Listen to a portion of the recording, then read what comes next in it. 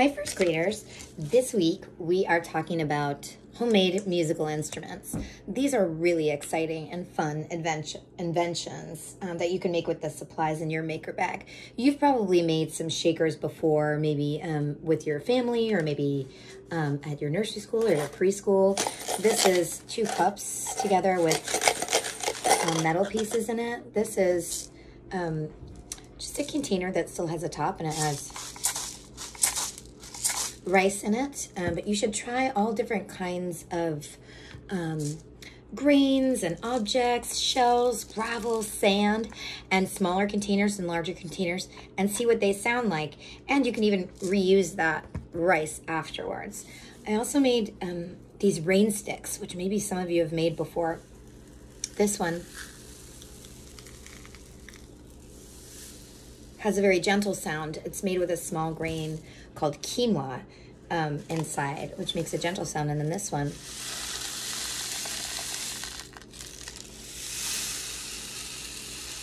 has lentils inside it.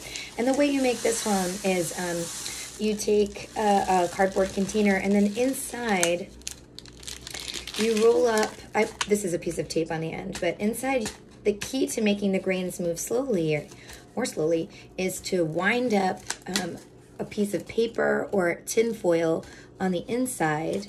You crumple up a long piece of paper or tin foil, newspaper, wrapping paper, anything, into a long coil, the kind of the same length as the tube. And you put that in there, and it makes the grains go a little bit slower. And then you cover it, and you can make it look beautiful and decorated if you want to. I did not, because I kind of like the way the cardboard looks. And I've tried different materials on the ends to see if that changes the sound. And you should try that too, because it's kind of interesting. And then you might need a grown-up to help with the rubber bands at the end, or you can also tape it. Tape down the material at the ends. I taped on this side. I think that's a really beautiful sound. There's some, I made some drums, and these drums are made with, this is actually a can of tomatoes, and I left the side bare because I love that, but I love the sound too.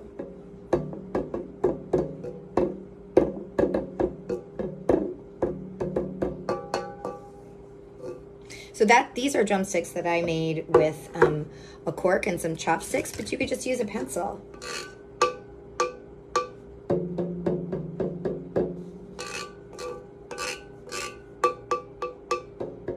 So that's pretty cool. If you use a broader cylinder, like an oatmeal canister or a bucket or something like that, you'd probably need a much bigger balloon.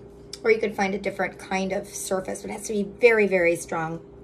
You could use duct tape and some other kind of rubber or sheeting to make that kind of drum. But this is just a balloon, and you go like this. You take the balloon and you cut it off kind of right before where the narrow part meets the broader part. You cut that off and you stretch it and stretch it and stretch it a bunch of times, and then you place it over that. Now, there are some other, I made some rattles. These are the tops of squeezies that I always keep because they're like a recycled material. But you could try anything that you can string. When I was walking yesterday, I found these beautiful seed pods. And they make such a great sound. I hope I'm gonna figure out how to make a rattle with them soon.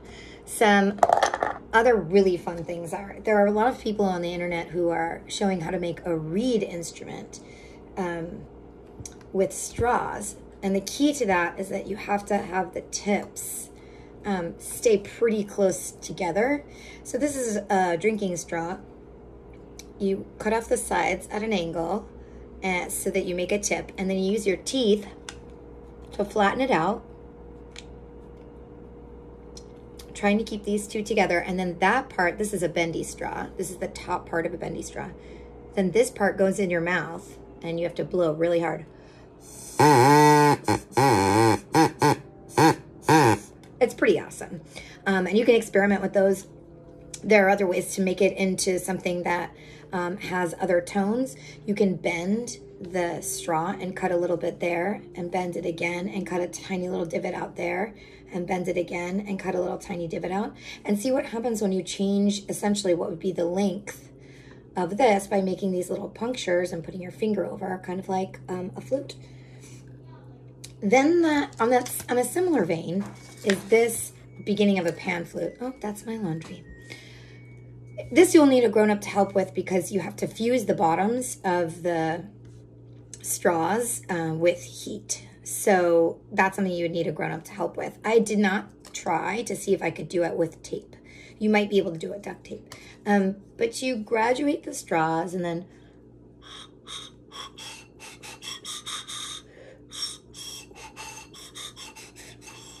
so it could be pretty wonderful. There are really excellent videos online about how to make a pan flute out of straws. It does help to have them spaced apart. And if you measure and you change the increments gradually by 2 centimeters or 1 centimeter, you know, you can change the sound of them so that the note is closer together. And you can also modify it a little based on the sound that you hear and what you want, make it a little bit shorter.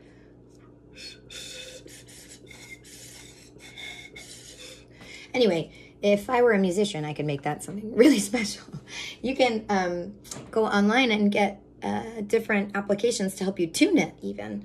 So that's pretty cool. Now these are some really excellent string instruments made out of pasta boxes. In order for it to create sound, there needs to be an open space with air underneath for the vibrations to make a sound. This is a small pasta box. I took the plastic off. I actually turned it inside out because I wanted the plain outside.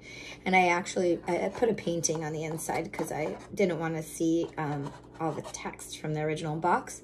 But this is just 3 rubber bands, and they were easy to wrap around, so you could definitely do this yourself. You can do it with a tissue box. If you have a cereal box, you cut out a hole, but then you need a grown-up's help.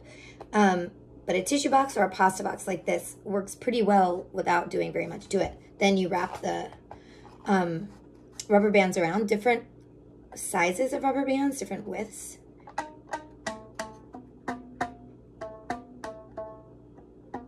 And then you can change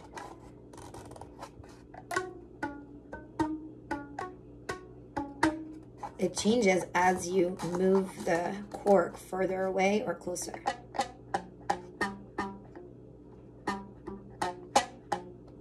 And if you put it on an angle, it does the same thing. It's really kind of awesome. So you should definitely try that one at home because they're really fun. And you don't have to have a cork. You can use, I used a marker for one of them. That was pretty great. A big fat dry erase marker to create some space and to also increase the tension between the, I don't have it now, but that's what you're gonna do. This one is also a pasta box. This just happens to have 4 strings instead of 3. I did the same thing. I put a painting of ours on the inside just to make it kind of look more beautiful.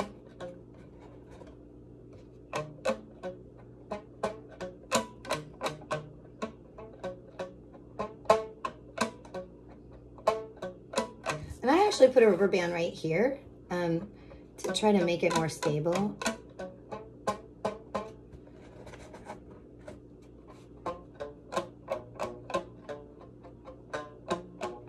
And it got a little deeper, and pitch got a little higher. So if you used a different kind of line, or use like fishing line or guitar strings if you happen to have them, it would sound different. And you could use different kinds of rubber bands that are stronger or looser, and then it changes. You really kind of want to get them as tight as possible. To have the sound be consistent. But I thought those were just such beautiful instruments. I hope that you guys make some with your family today. You can find really wonderful videos online about how to make them. Definitely the drum is pretty satisfying.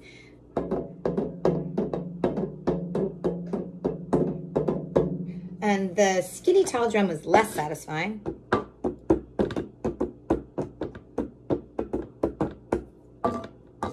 Oh, that's the other one. You can use a piece of corrugated cardboard to have a kind of washboard effect. That's kind of fun.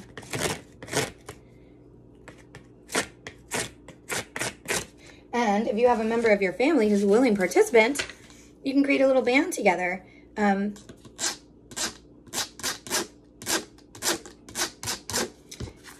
With some of these great instruments, definitely try to make all the different parts so that you can test out all these different ways of making sounds at your own house. I think that's pretty fantastic. Don't forget to keep them with you so that the next time we meet, we can share them, and maybe we can even play them together the next time we meet. Or you can have your parent record what you did so we can all share it and learn from each other. Okay, have fun.